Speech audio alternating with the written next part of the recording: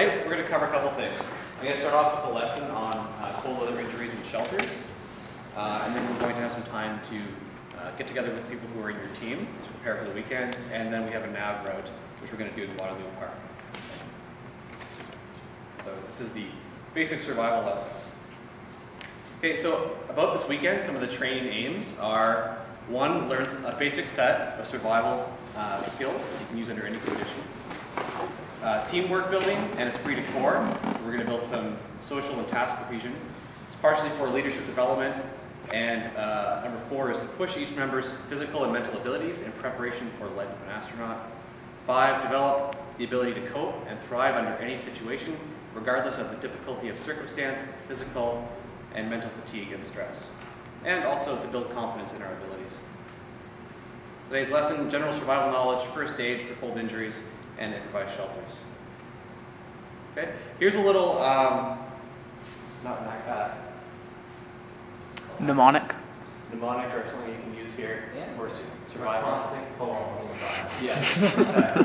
This is from the U.S. Army training survival manual. And so it has survival. S, size up the situation. Okay, understand your surroundings, what your physical condition is, and what equipment you have. Okay, so that's pretty much your first step when you find yourself in a survival circumstance. U, use your senses. Okay, don't panic right away. Try and figure out what you have at your disposal, what your situation is, and understand your circumstances. R is remember where you are. Okay, so don't start moving right away and get lost. V, vanquish fear and panic. Okay, so you don't want to panic under the circumstances. I, improvise. V is the value of living. Okay, and we all kind of get soft living in nice comfortable beds and all that kind of stuff. So we have to kind of train for survival situations. So when we do find ourselves in that kind of circumstance, we of course don't panic, we know what to do, and we're not troubled by as much by the physical environment we find ourselves in. A is act like the natives, using local resources, anything we have at our disposal to aid in our survival. And L, live by your wits, but for now, learn basic skills. So that's the purpose of this weekend. Learn some basic skills and get used to some of the survival environment. Okay, a bit about preparing yourself. Know yourself through training, family, and friends. Take the time to discover who you are on the inside. Strengthen your stronger qualities and develop the areas that you know are necessary to survive. Okay, so it's not just about what knowledge you have on the ground once you get in a survival circumstance, but what you need to prepare. Anticipate fears. Don't pretend that you will have no fear. Begin thinking about what would frighten you the most if you were forced to survive alone. Train in those areas of concern to you. The goal is not to eliminate fear, but to build confidence in your abilities to function despite your fears. And you can imagine how, if you've never been in a circumstance before, if your plane crashed up in northern Canada, you might be afraid, right? So anticipate that fear and learn to work with it. Okay, be realistic. Don't be afraid to make an honest appraisal of the situation. See the circumstances as they are, not what you want them to be. Keep your hopes and expectations within the estimates of the situation. When you go into a survival setting with unrealistic expectations, you may be laying down groundwork for bitter disappointment. Okay? Follow the adage, hope for the best, prepare for the worst.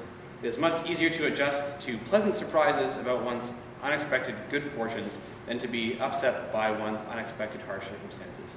Okay? And also be realistic in the sense of if you've never done survival training before, okay, and you find yourself in a plane crash, and you know that the nearest city is maybe 140 kilometers away, okay, that is realistic walking distance for some people over the course of a week or two, okay, but it's maybe not realistic for you. Okay? So you have to know what your own limitations are, and as part of why we go do training is to realize what your limitations are so you can make better decisions when you're in the wild. Okay, adopt a positive attitude. Learn to see potential good in everything. Looking for the good not only boosts morale, but it is excellent for exercising your imagination and creativity. Okay? I've seen a lot of people throughout my Army training have a negative attitude when you're in difficult circumstances, and it just makes it worse. Okay? The people who are kind of laughing and enjoying themselves, or dealing with the circumstances in good humor are the ones who tend to do better in the long run. Okay? If you're down, if you think you're miserable, and you keep putting that through your mind, okay, that's going to just make it worse for you. So try and adopt a positive attitude. Also, in your survival situation, remind yourself what is at stake. Remember, failure to prepare yourself psychologically to cope with the survival leads to reactions such as depression, carelessness, inattention, loss of confidence, poor decision making, and giving up before your body gives in. At stake is your life and the lives of others who are depending on you to do your share.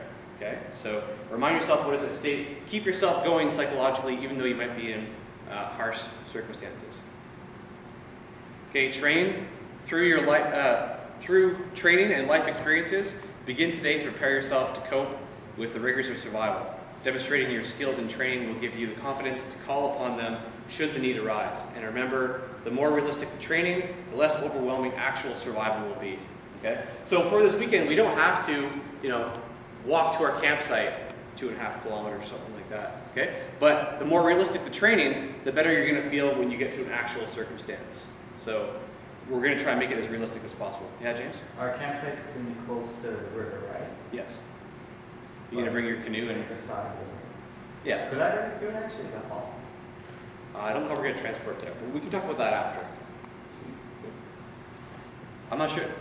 Maybe better to do that on a longer trip, but we'll talk about it later. Okay, learn stress management techniques.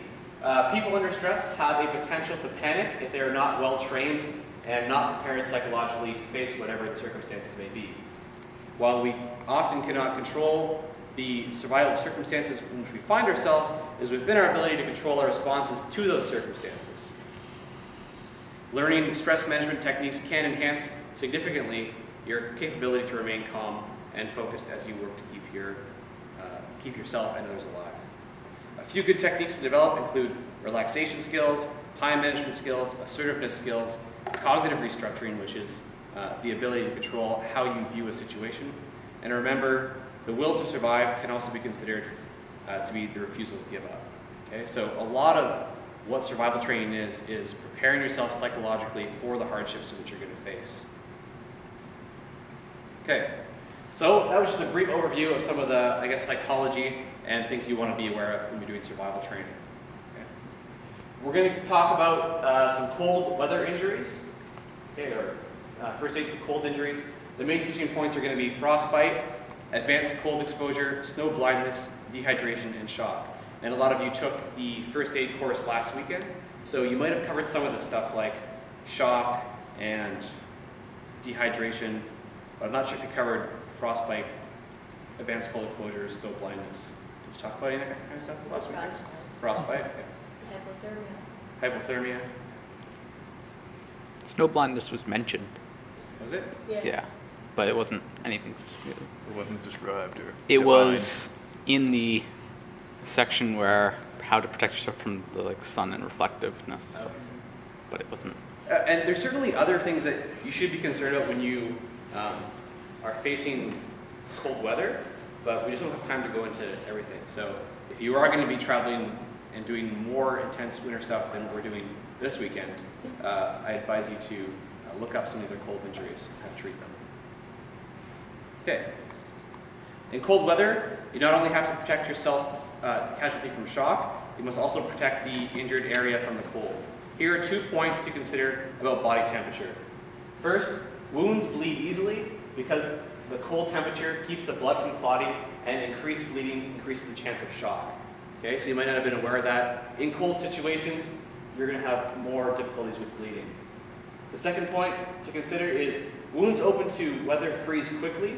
The body loses heat in the area around the injury as blood soaks the skin around the wound and clothing is usually torn. Therefore, early first aid treatment becomes even more important at low temperatures. Okay? Just emphasizing the point of how important it is to react quickly to any injury you sustain in the